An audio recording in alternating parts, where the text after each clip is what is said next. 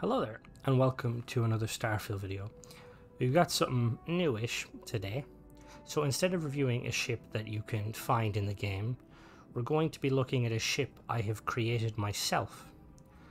Do a little bit of a rundown, explain the reasoning behind the design, and then at the end I'll show you guys how to build it yourself. So this is called the Sparrowhawk gunship, and some of you might be able to tell that there's some design inspirations from a few vessels from other sci-fi universes, mainly Halo. So the front cockpit and design, it's very much supposed to kind of get its inspiration from the Pelican dropship.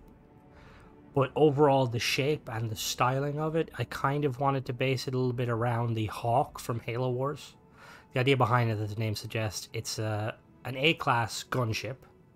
I'd like to use the name Sparrowhawk. So I was originally going to call it a Hawk, but I felt like the Hawk, at least to me, the Hawk is a kind of it's already like a specific ship in the Halo universe. So I was like, oh, we'll call it a Sparrowhawk. So yeah, like I was saying, it's an A-class vessel. And I wanted to do a series of these videos where I basically make ships for different purposes. Because we all know, when you get to endgame in Starfield, you make your C-class vessels, and you don't really look back on it. You're like, I'll just make a big kind of battleship-esque ship and just kind of, go with it. And I did that for the most part. But then I decided to kind of go back a little bit, and I made a ship like this. And while combat I play on very hard, so combat's a lot more challenging, it's also a lot more fun. Seeing these smaller ships I personally think the ship looks really cool when it's like landed. It looks like you can tell it's a combat vessel. But anyway, we'll do a quick overview of the stats like I normally do. I'll do a brief walkthrough, there's not much in it, and then I'll do a teardown of the ship and show you how to build it. So it's got a fuel of 420, which is, this is supposed to be like a short to mid-range combat vessel. It's not supposed to make long distance jumps, but because it's Starfield and you might want to go out and explore, I was like, I will give it a decent, fuel tank. It's got a hull of 800. I wanted it to have enough hull that it could survive the shields going down. Now, on very hard, if the shields go down at all, you have to push your maneuvering to the max. But obviously, when I was on like lower difficulties, like if you're playing on normal, you don't have to worry too much. It's got quite low cargo of only 360, and the reasoning behind it was I wanted to make it as light as possible to not really limit the weight. As you can see, it's got 3 sets of engines there. It's got those 2 wing-mounted engines, and it's got that back engine that I kind of see like almost like a booster. So it's got an A-class reactor, the best reactor you can get at A-class, giving me 34 base power. It's got a crew of 4. It's got a jump range of 29 light years. Now the shields, currently it says it's got 1,032 shields, but I have a perk that increases my shields. I think the base shield's around 600. And then it's got 3 sets of weapons. It's got a pair of laser weapons just mounted. You can see them there, just underneath the cockpit wings. It's got a single ballistic cannon mounted on the ramp leading into the ship, and then it's got a pair of missile pods. The idea behind it being a gunship, I almost imagine it kind of being like a space Apache, like you would. Obviously, there's no like ground combat in the game, but this would be kind of geared more towards a ground-based combat vessel. Obviously, it works in space fine because that's all you can do, space combat. But it's very kind of missile heavy. Like I've got those set of missiles there, and the idea is like that's its primary armament. This little single turret or this single auto cannon here is more like a kind of a defense mechanism when the ship's landed. Obviously, in reality, you can use it just fine. So yeah, let's go take a look at it. So here we've got a little. There was a lot of techniques used to make this ship, a lot of merging, which I will showcase in the video later on. Quite like the shape. I like that it tapers on the back, and I really like the I know I'm saying I really like this, it's a bit biased because I made it, but I can be quite critical of my own stuff. But I like the idea of like the wing at the back, the tail, because the naming behind it is like when I name my ships, I like to have like a reason, like what's the name. And when it comes to birds of prey, hawks are kind of known for having elongated tails that allow them more maneuverability. And voila, this thing has a long tail. But anyway, let's climb in. So if we look at it from the front here, you'll see it has I use a little technique to merge the cargo hold into the cockpit. It's got a very pelican cockpit. And here's the turret. Like I said, you kind of have to go around. You can't walk directly under it. It blocks you. But like the idea behind this is obviously you can use it in combat, but I kind of like envision it more akin to like, you know, for any of you guys that play Halo, the Pelican ramp has like that machine gun turret to kind of cover the troops. Obviously it's not meant to carry troops, but on the off chance you're landed on like a backwater planet, you can kind of use this to protect the ship. Yeah, let's hop inside. There's not a lot in the interior. I just have a 2x1. Hard to believe this little tin can protects us from certain death. I have this little 2x1 crew area just so that I can pump up the crew capacity. Just because I like having a high crew. And then we have the docking port up there, and then we have the really cool Nova Galactic bridge, which I really, really like. I really like these bridge. So we're gonna hop in. We're gonna take it for a brief flight, and then I will explain how I made it. So it's pretty fast. I mean, it is an A-class. That was kind of the whole purpose of making it, like, trying to make an A-class vessel. Trying to keep the speed as much as possible, because something I noticed when playing on very hard, if you can boost and keep at max speed, you are very hard to kill. Apogee kick complete. Orbit steady. So I obviously have a perk that increases my energy by 5, but for this case, with this reactor, we have perfect amount. So weapon-wise, we have a pair of these lasers here to strip shields. We have the single ballistic weapon, but the mainstay is your missile pods. Well, this thing, yeah, it fires really well. I really like that. It just looks really cool. And then if we do a quick speed test. So it's got a max speed of 150. It's got a boost speed of... It's very fast. Got a boost speed about 600. And then for agility, it's not extremely agile, but it's still quite agile. Like the idea, it's like it's a gunship. It's meant to be like somewhat maneuverable, but like not insanely maneuverable. But it'll dance around most of the combat vessels in the game. Yeah, let's go back down to a teardown. Okay, so here we are in the shipbuilder. So I've broken down the modules into different components, into different sections. So these are the kind of the habitat components we have. So we have a Magellan C2 cockpit from Nova Galactic. I know you can purchase this cockpit on Titan, for definite. It's on Titan on the I don't know the name of the place. It's like New something. It's basically it's one of Saturn's moons. There's a settlement in the Sol system. You can obviously get it in other locations, but yeah. And then we have a 2x1 Nova Galactic control station. Again, can be purchased in a lot of places, but Titan definitely has it.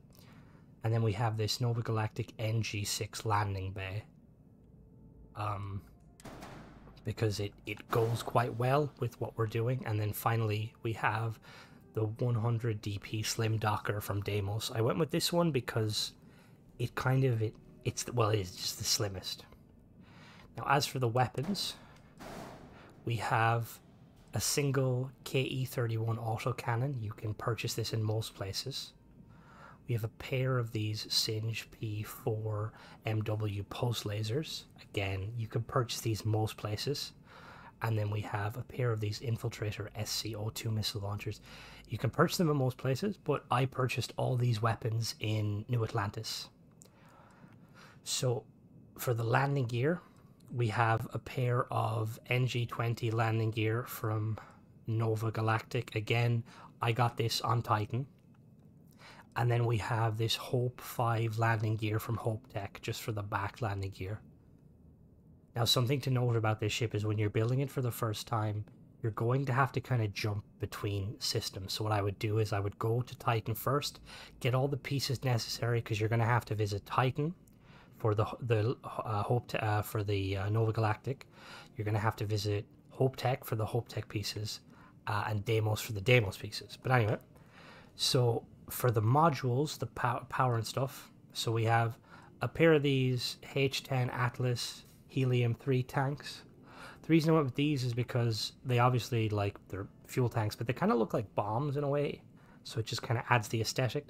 We have this Deflector SG-60 shield generator. This is the most powerful A-class shield generator in the game you can get. We have the R4000 Alpha Grav Drive from Relodyne. This is one of the most powerful grav drives in the game. It gives us a jump range of 29, which is really good.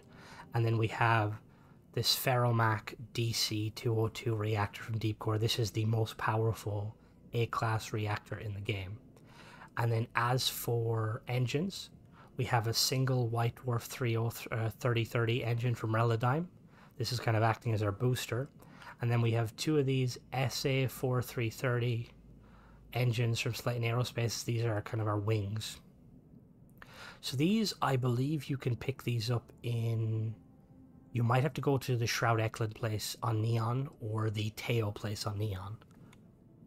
And then for the aesthetics, for this the structural, I've got a pair of these Nova Galactic wings. You can pick up them on Titan. We've got a pair of these Horizon weapon mounts. You can pick them up in a lot of places. And then we have these two Deimos Wing A's. This Deimos Spine A, Deimos Spine C, and then Deimos Tail. These can be picked up at the Deimos Star Yard on orbiting Mars. So yeah, let's get into the build. So this build is going to use a couple of little techniques to allow you to cheese in a way. So the way I started is I put down my control panel or control station on the landing bay. And then when you try to put this cockpit, it's going to not let you. So we're going to do our little technique. We're going to duplicate one on top. We're going to snap this here.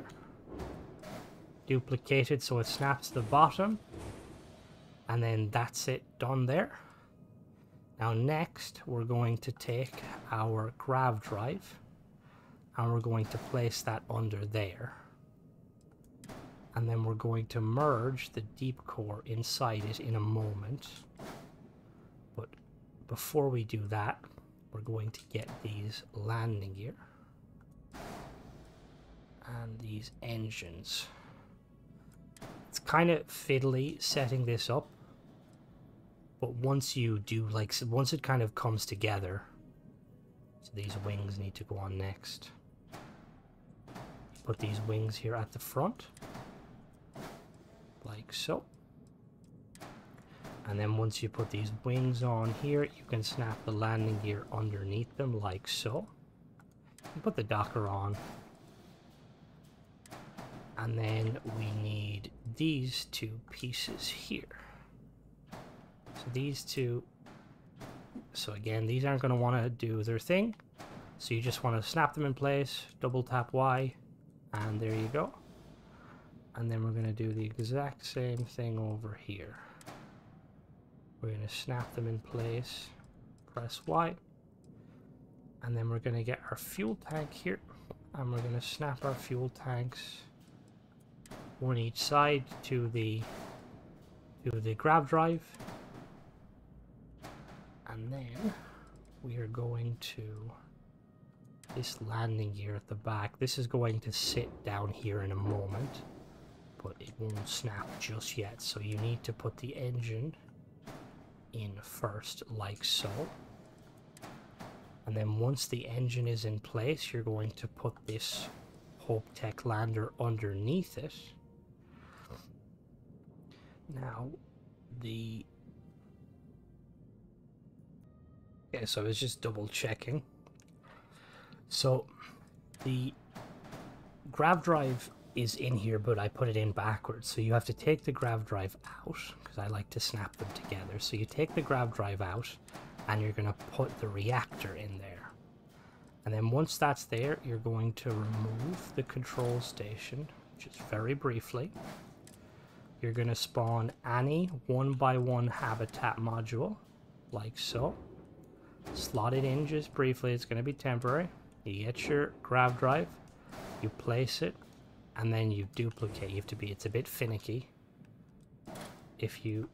So you notice how when you duplicate one on top, so just to confirm again, so you duplicate first, place it on top, then you duplicate again and it places it on the bottom. See, it is there. Now you just delete these two, and now the grav drive and the reactor are in together. You're going to remove this, put back your landing gear like so, or your landing gear, your control station. Then you strap back on your little fuel tanks. Now, before you put the engine on, you can do it in any order, but put the engine on like so.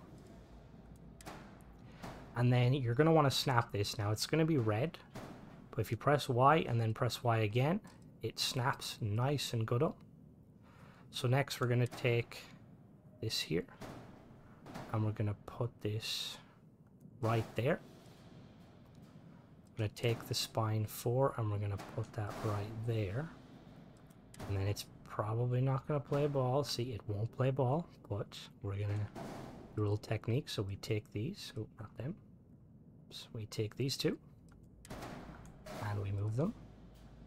And we're going to duplicate that. So this one, we're going to move this in here, so it's nice and flush. And then we're basically going to do the same thing again. We're going to get any sort of 1x1. And we're going to, but we need to go higher this time. So you basically want to go high enough so that basically clears that lip. And then you're going to duplicate once and then duplicate twice. And you notice how it's dropping.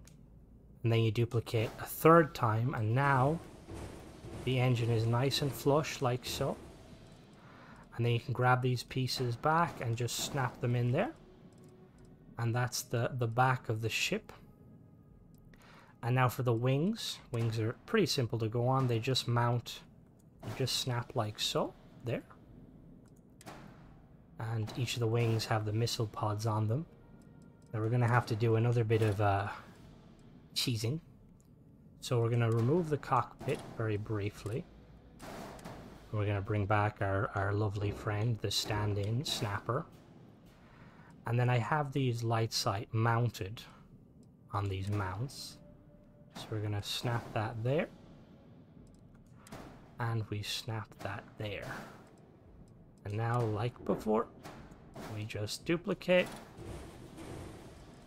And then we put our docker back. And finally, we come down here.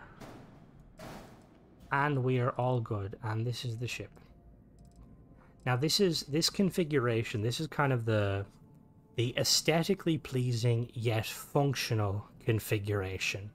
If you're playing on like normal or anything that's not hard or very hard, and you're just kind of a casual, you know, like you don't like to, not casual, but like you don't really want to have to put a lot of effort into combat, because space combat on harder difficulties can be very annoying. But if you want a more heavier combat focused one, I'll really quickly jump and show you.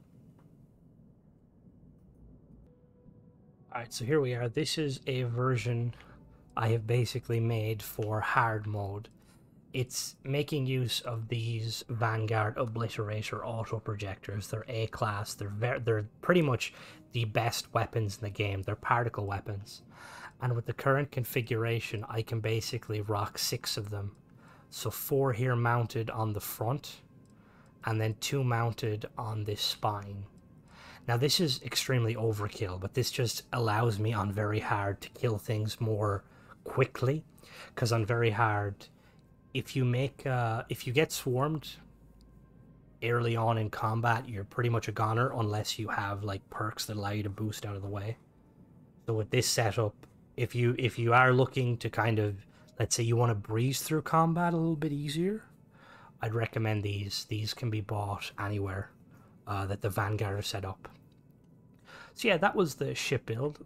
Let me know what you guys think of it, and let me know if you plan on building it to try it out yourself. I'm going to try do more of these ship builds just because I feel like there's a lot of interesting ships in Starfield, but there's not a lot of like purpose-built ships for specific things. A lot of the ships are very all-around general purpose, and I'd like to kind of, you know, like give my take on some purpose-built vessels. I have another ship I showed off briefly in one of the screenshots for like getting, I think it was getting 100 subs, which was like kind of like a heavy lifter, cargo hauler. So yeah, so if you guys are interested in seeing more of these ship builds, let me know and I will do them. As always, thanks for watching. Don't forget to subscribe and check out the other channel. I still have a lot more reviews along the way of ships. There's a lot of ships in this game. But yeah, thanks for watching, guys.